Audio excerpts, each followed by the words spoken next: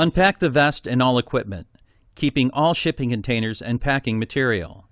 These will be used to repack and ship everything back to the laboratory. Confirm you have all media and materials requested for your sampling event using the packing list provided. Pumps require recharging if not used within 48 hours of the shipping date. Keep the pumps with the corresponding pockets if removing the pumps to charge them.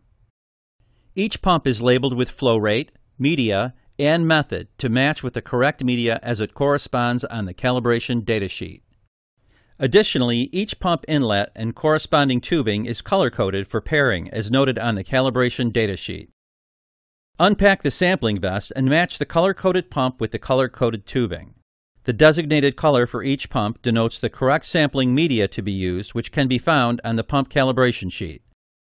If the vest is equipped with Noise Pro noise dosimeters, attach the microphone by pulling back the collar, inserting, and releasing.